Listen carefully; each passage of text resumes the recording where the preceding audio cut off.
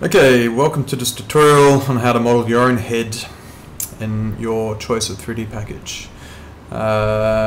First though, this tutorial is going to look at setting up your reference images in Photoshop.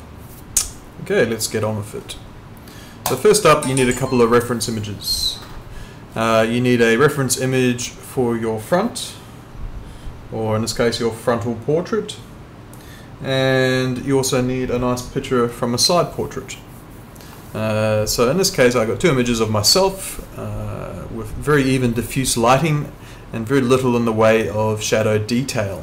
This is very important as it helps you resolve the finer details while modeling, and also allows you to use these photos for texture purposes. As far as poses are concerned, you keep a very neutral forward-looking pose with your eyes open, your lips slightly open, and be consistent when posing from side to front. Okay, so with this in mind, what I need to do is go into Photoshop. Okay, in Photoshop, create a new canvas. Use a even resolution, which is 1024 by 1024, so using the same pixel width and height. And this will be much easier to set up in Photoshop later on. So first I'm going to grab my front image here from OpenView, so I'm just going to copy, Control C, and paste, Control V, this image into here. Okay, and while I add it, I might just grab my side profile,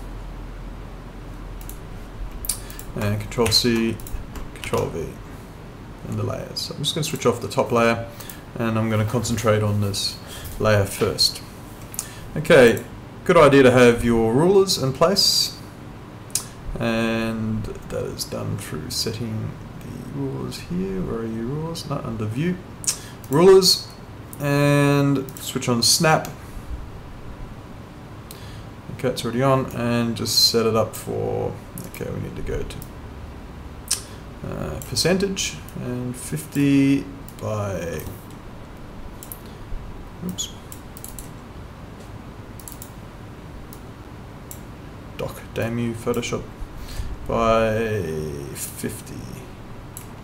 Okay, so I'm going to do a free transform in this image with Control T, and I'm just going to scale it down so it fits inside this dimensions, the 1024 by 1024. Okay, a bit more. In fact, what I want to do is put the top of the head up like so, and I want to get the nape of the neck, which is basically just there. Okay, so symmetrical wise, my face isn't very symmetrical. I broke my nose when I was a kid, so too bad, makes a much more interesting face, that's for sure. So when you've got the front lined up how you would like, go to the side view, and I'm going to just change the fill, and then repeating the Control T for a transform. Transform can also be selected out of the file, free transform, or under edit here, sorry.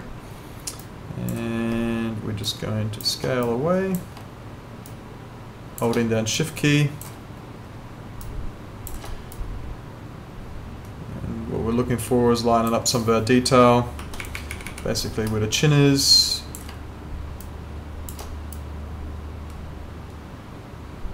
Okay, and using arrow keys, that should be pretty good. Okay, we're just going to turn up the, double click to complete that operation. And my eyes are slightly out. This guy's going to turn off my snap, because it gets kind of annoying at this stage.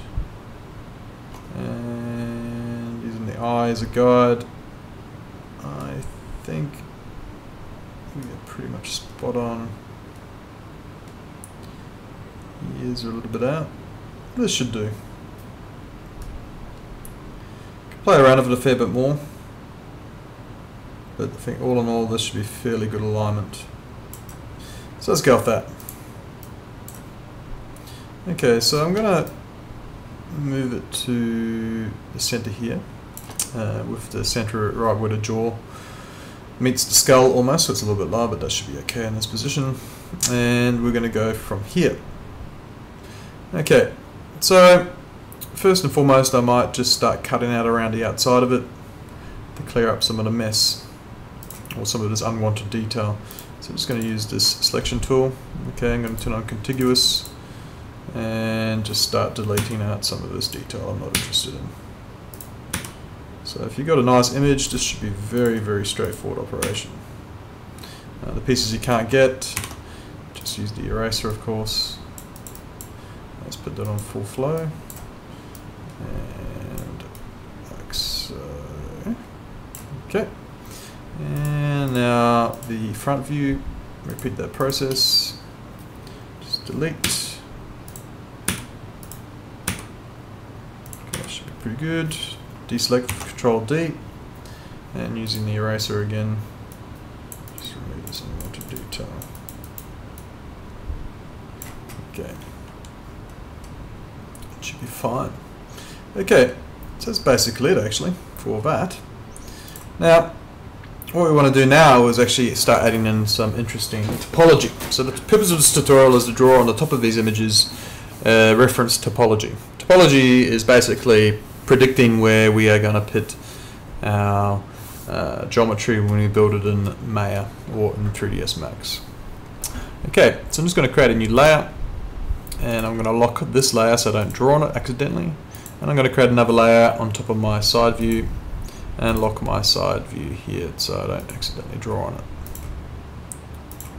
Alright, so I'm just going to choose a color that suits me. And we'll probably look at just probably just a red. Let's crank it down to a bit of an orange here. That should do. And we're going to use this for the basis of this tutorial.